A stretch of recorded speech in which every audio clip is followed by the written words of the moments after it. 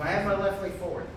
He's on the outside of my leg with his head on the inside of my body when he picks up, right?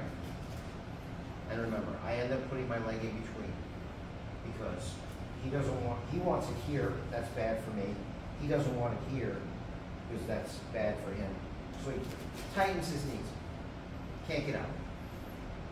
So the arm, if he's grabbing my left leg, my left arm, the arm that's behind him, is sliding through his underarm and grabbing my inner thigh. All right?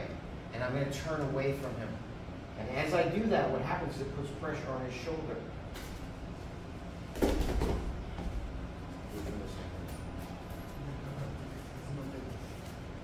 So, he lowers his level, he steps forward, puts his ear like on my chest.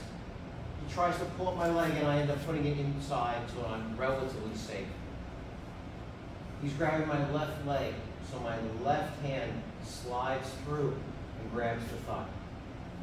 And then I'm going to turn away from him, and when I do, that puts pressure on his shoulder. Okay? Not pressure on his shoulder. Is this your bad shoulder? No. It will be now. Hurry up. It's overheating.